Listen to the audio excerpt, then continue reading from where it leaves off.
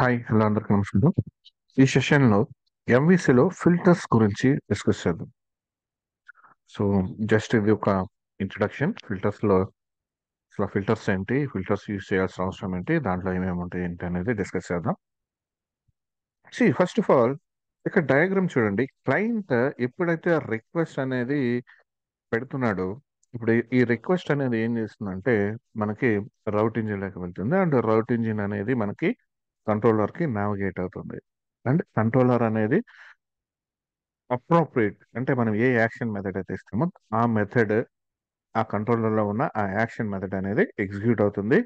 And like based on that incoming request and ఏదైతే output ఉంటుందో, like ఈ action method అనేది ఆ రెస్పాన్స్ ని బ్యాక్ పంపిస్తుంది, క్లయింట్ కి పంపిస్తుంది. యాక్చువల్గా మనకి అప్లికేషన్ లో ఎంఈసి అప్లికేషన్ లో జరిగేది ప్రాసెస్ ఇది, రైట్?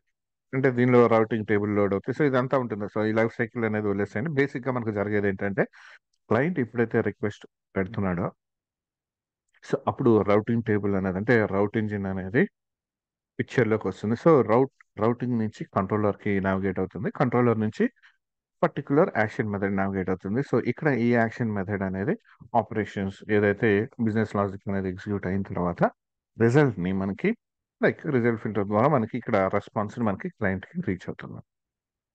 సో ఇక్కడ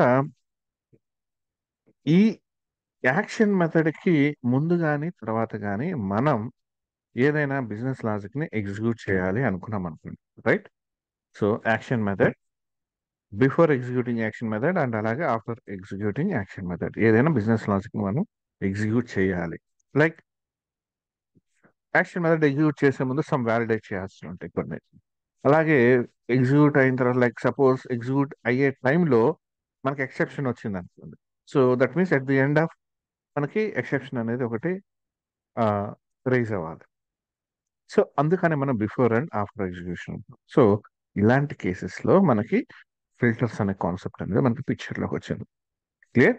సో ఈ ఫిల్టర్స్ అనేది ఏంటంటే filters in ASP.NET MVC framework are the attributes that allows us to inject some logic or code which is going to be executed either before or after an action method is invoked. That means ఏదైతే మనం action method అనేది invoke చేస్తున్నామో దానికి ముందు కానీ లేదంటే తర్వాత కానీ సమ్ లాజిక్ ని సమ్ కోడ్ ని మనం ఇంజెక్ట్ చేస్తున్నాం. Clear? That's a filter. So ఇక్కడ చూడండి, ఈ ఫిల్టర్స్ ని యూజ్ చేయాల్సిన అవసరం ఏంటి? So why we need to use filters? Like catching purpose కానీ, లాగింగ్ చెక్ చేయడానికి కానీ, లేదంటే ఎర్రర్ హ్యాండ్లింగ్ కానీ, అథెంటికేషన్ అండ్ ఆథరైజేషన్ పర్పస్ లో కానీ మనం ఈ ఫిల్టర్స్ అనేది యూజ్ చేయవలసి ఉంటుంది. లైక్ క్యాచింగ్, అలాగే లాగింగ్ లాగిన్ చేస్తుంటాము, రైట్? లాగింగ్ పర్పస్, లేదంటే ఎర్రర్ హ్యాండ్లింగ్, అలాగే అథెంటికేషన్ అండ్ ఆథరైజేషన్ పర్పస్ లో ఫిల్టర్స్ అనేది యూజ్ చేస్తాం. సో ఈ ఫిల్టర్స్ లో టైప్స్ ఏంటి, డిఫరెంట్ డిఫరెంట్ టైప్స్ ఏంటి? సో యాజ్ యూజువల్ మనం పైన డిస్కస్ చేసినట్టు authentication filter, authorisation filter, action filter, result filter and exception filter. Clear?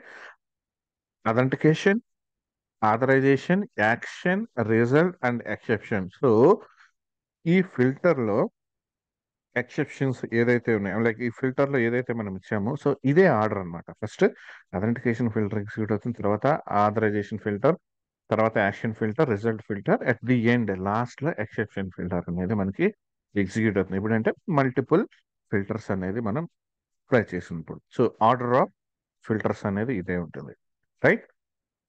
And అలానే మనకి సిస్టమ్ డిఫైన్ అంటే pre defined filters, authorise filter ఉంది, వ్యాలిడేట్ ఇన్పుట్ ని వ్యాలిడేట్ చేయడానికి లైక్ మనకి ఇన్బిల్డ్ గానే సమ్ ఫిల్టర్స్ ఉన్నాయి. అలానే handle error, required, HTTP and output catch and some other pre defined filters అనేది మనకి ఎంవిసిలో డెవలప్ చేస్తున్నాయి. లైక్ దట్ మీన్స్ ఏంటంటే మనము కస్టమ్ ఫిల్టర్స్ ని ఇంప్లిమెంట్ చేయొచ్చు. డెఫినెట్ గా మన కస్టమ్ ఫిల్టర్స్ అనేది మనం ఇంప్లిమెంట్ చేయొచ్చు. Can we create custom filters?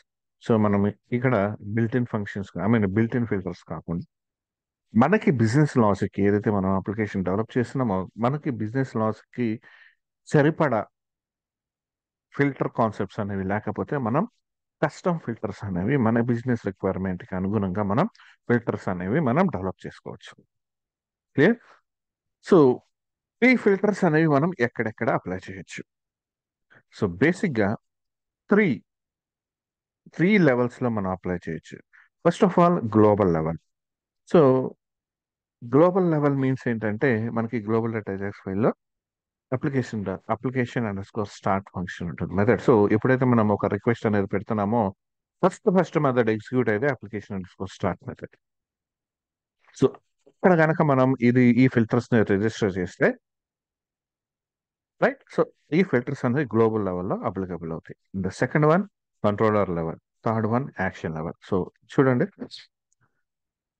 Filters at global level. So global లెవెల్లో ఏం చేయాలంటే అప్లికేషన్ అండర్ స్కోర్ స్టార్ట్ లో అంటే global dot SX dot CS ఫైల్లో మనకి application under score start method ఉంటుంది. సో దానిలో చూడండి ఇక్కడ మనం filter config dot register global filters. So global filters dot filters. So మనం ఇక్కడ అప్లికేషన్ అండర్ స్కోర్ స్టార్ట్ లో ఇక్కడ ఫిల్టర్స్ ని రిజిస్టర్ చేయడం వల్ల ఏమవుతుందంటే గ్లోబల్ గా మనం ఫిల్టర్స్ ని అప్లై చేస్తాం.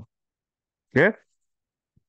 అండ్ నెక్స్ట్ వన్ వచ్చేసి కంట్రోలర్ లెవెల్. సో కంట్రోలర్ లెవెల్లో ఏంటంటే ఫిల్టర్స్ ని ఎలా అప్లై చేస్తామంటే లైక్ మనం కంట్రోలర్ ఎక్కడైతే కంట్రోలర్ అనేది క్రియేట్ చేస్తామో ఏవో దట్ పర్టికులర్ కంట్రోలర్ మనం ఈ ఫిల్టర్ అనేది అప్లై చేస్తాం. జస్ట్ ఇక్కడ చూడండి, authorise filter roles admin. So admin మాత్రమే ఈ అడ్మిన్ కంట్రోలర్ ని యాక్సెస్ చేయగలడు. దట్ మీన్స్ దానిలో ఉన్న యాక్షన్ మెథడ్స్ కానీ వాట్ ఎవర్.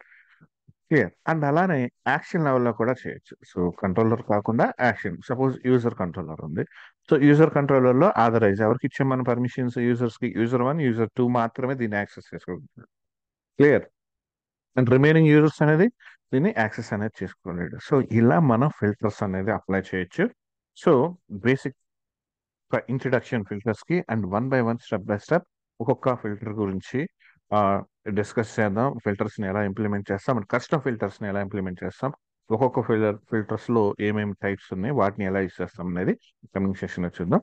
సో కాన్సెప్ట్ అనేది అర్థమైంది అనుకుంటా. అండ్ నెక్స్ట్ వీడియోలో మళ్ళీ కలుద్దాం. Thank you.